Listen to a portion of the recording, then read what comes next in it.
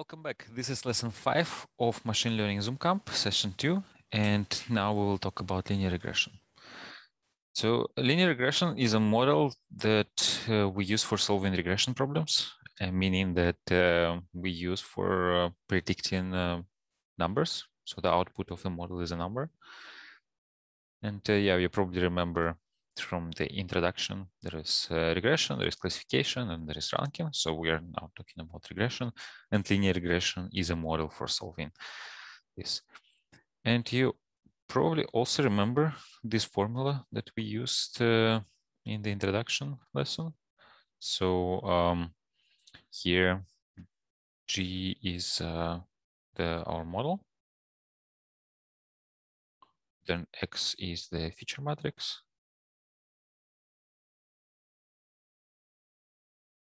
And Y is our target. So in this case, Y is price. And this model G will be linear regression.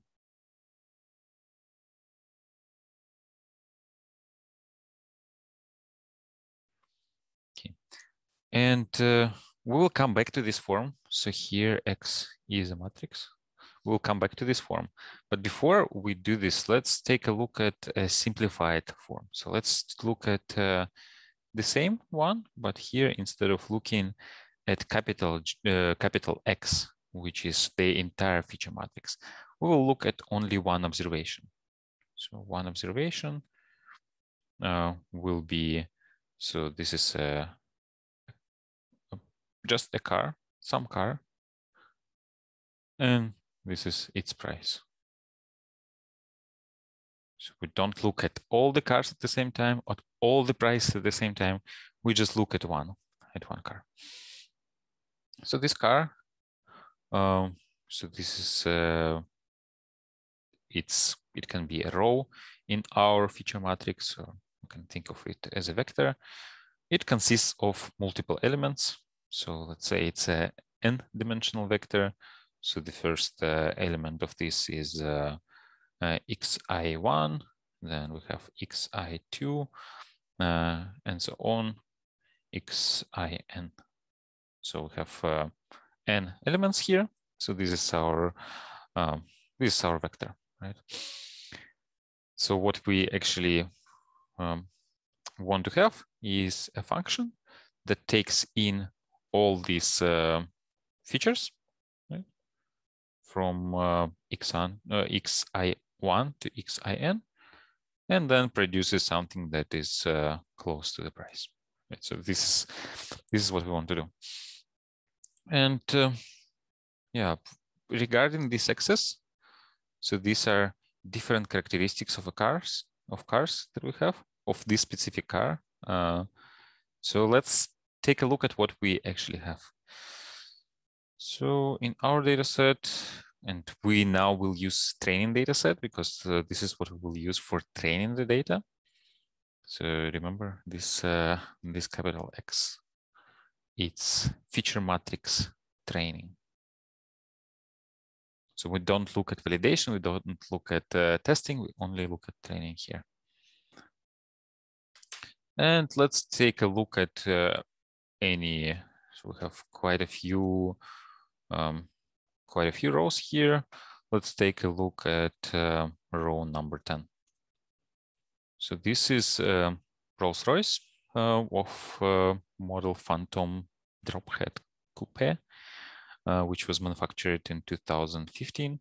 So we have all these characteristics. So let's just take engine horsepower. We'll take city miles per gallon, and we take popularity. We will take these 3 just to make it a bit shorter. Don't want to take more. It will be a bit more difficult to explain. And yeah, so we have that. So for this particular car, we have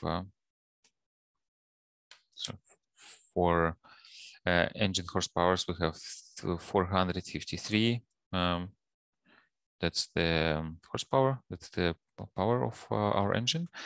Then for miles per gallon in the city, we have 11. And then popularity is 86.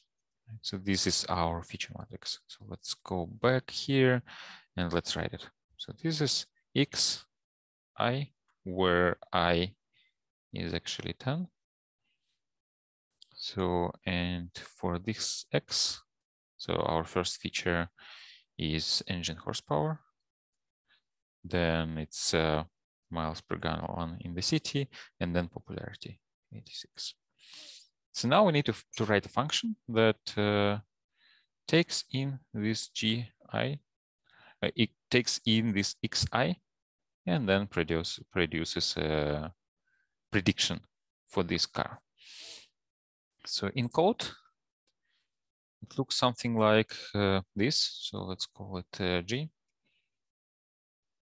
So G, and then it gets in this xi, and then it does something,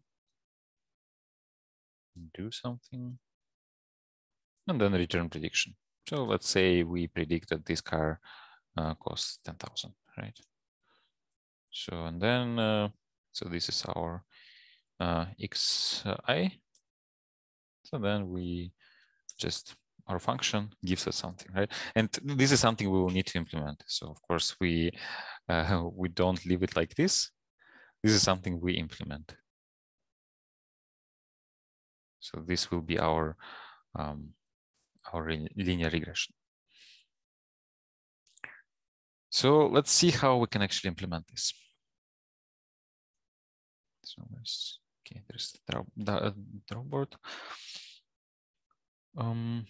Yeah, so we have this. So and we need to combine this variable, these values, in a way that we have something close to this.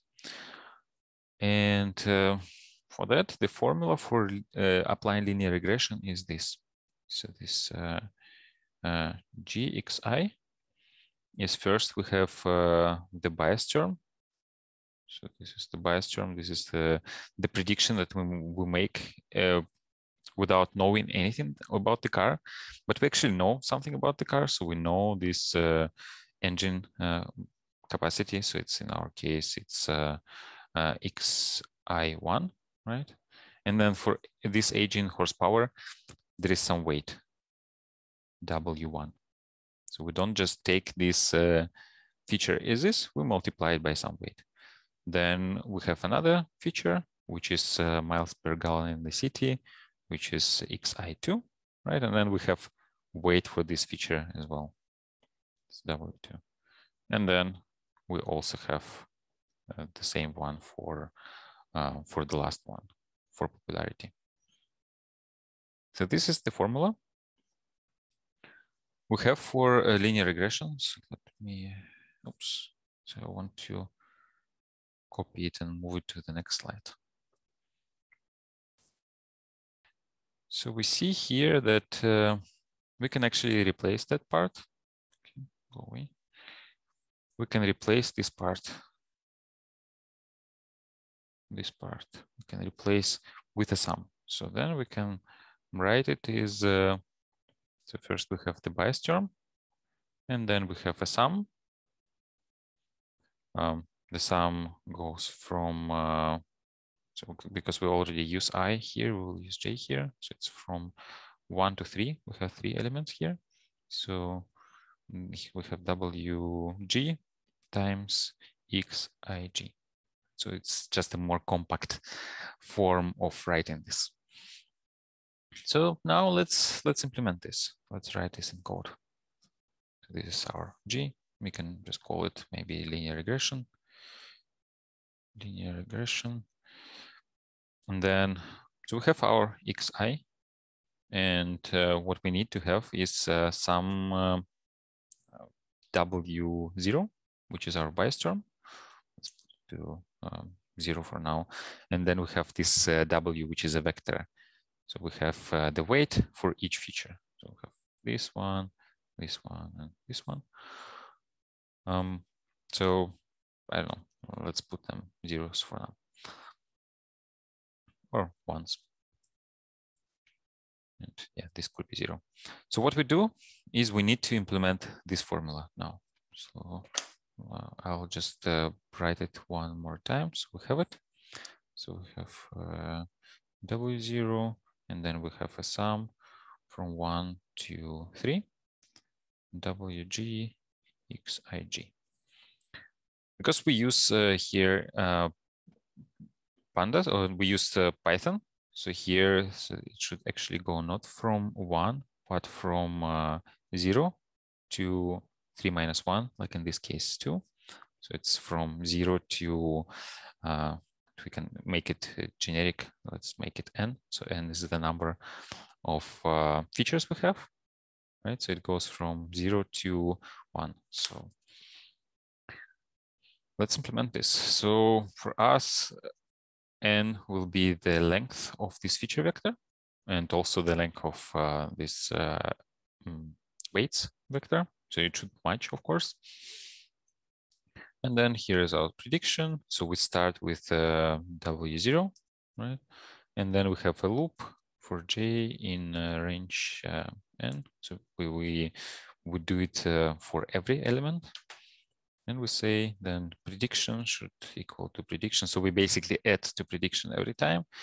And then we need to use WG times XIG. And then we return predictions. This is our simple linear regression. So it